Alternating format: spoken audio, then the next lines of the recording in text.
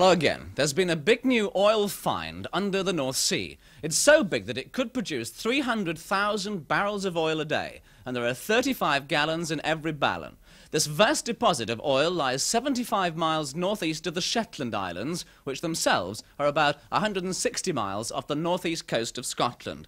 The oil will be taken by pipeline to Shetland, but getting it out of the ocean will be a big problem. The sea there is 500 feet deep, and when the drill reaches the bottom, it then has to get through 10,000 feet of rock to get to the oil.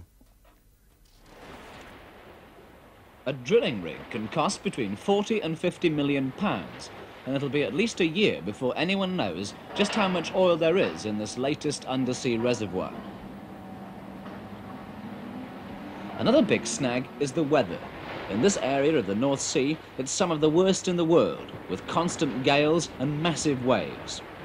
Once the oil does get to Shetland, it's going to change the way of life of the people who live in these remote islands.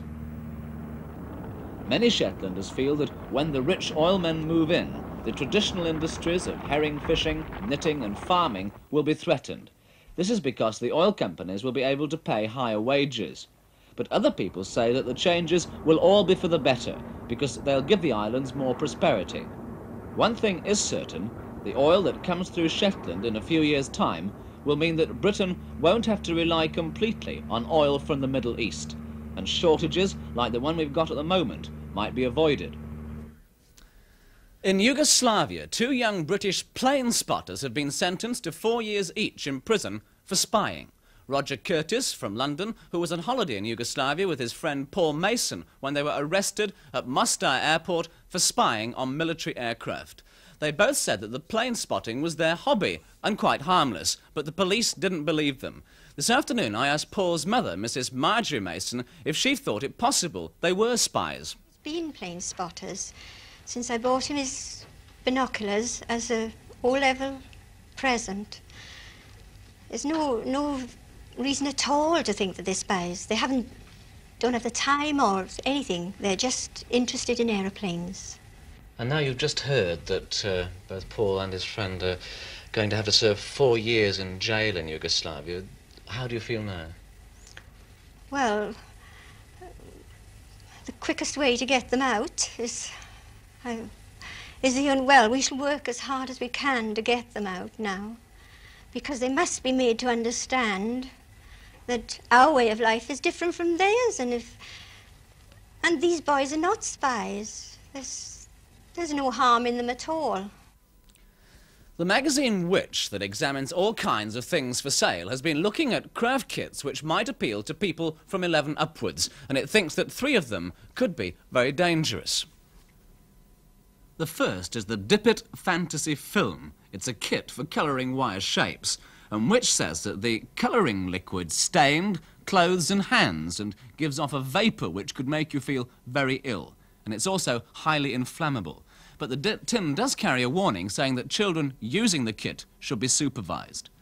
Well, the enamel craft kit could also catch fire, and, says the magazine, the hardener could irritate the skin, and it's impossible to get off clothes once it's hardened, and the red and the yellow paint contain lead, which is poisonous. Well, the makers said that the colours had now been changed, but Which said that there was a lot of lead in the kit they bought only 2 months ago. Well, the most dangerous kit, according to Which, was this one, the Enamel Air Kit. It has a little kiln with what looks like a handle where the flex comes out. Well, this gets very hot, and it could burn a child badly. And the yellow and green paints had a lot of lead and arsenic in them, which are both dangerous. Well, the makers say that they've never had any complaints about children being burned or poisoned, but Which says that they think children shouldn't use this kit at all.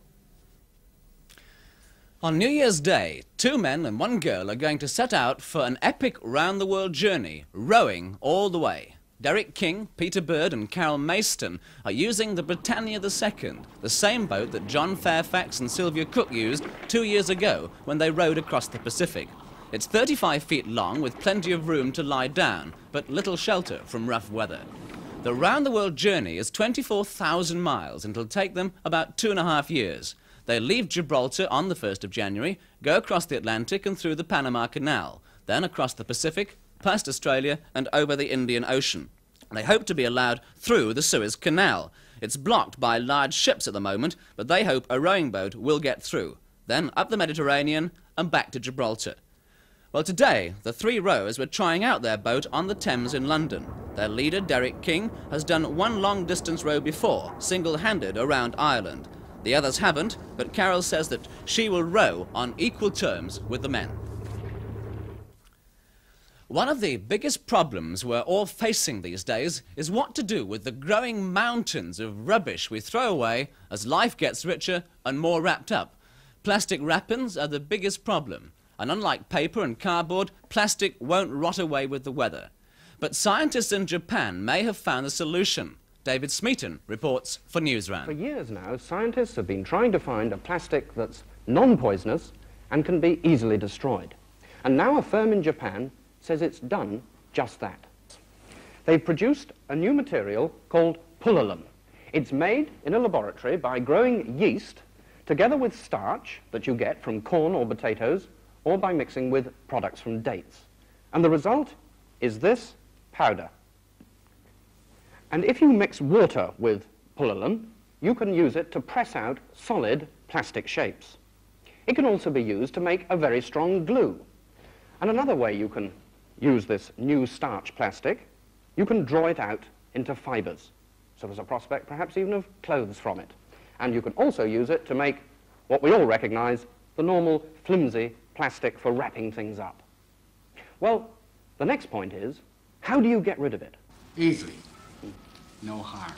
No harm. What other things have you made from this? Well, we made breads and rolls, cookies and biscuit with it. Well, there you have it, a new plastic made from starch that you can eat, that's non-poisonous, and can be easily got rid of. If it can be made cheaply in commercial quantities, it could work a revolution in our lives and our homes. And you never know, there may come a day when we don't have to take the sandwich out of the wrapper before we eat it.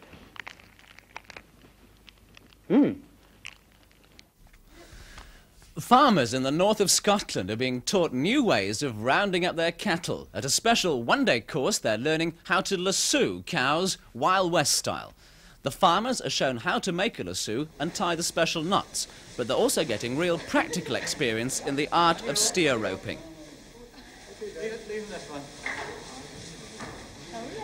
The cows they're learning on are friendly enough, but many of the cows that roam the Scottish Highlands are almost wild. Highland cattle don't see people very often, and they don't like coming down to the farms.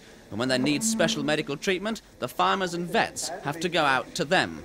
But the cattle have still got to be caught, and farmers think that roping them cowboy fashion might be the answer. And that's all for us for now. We'll be back with Newsround again next Tuesday. Bye-bye.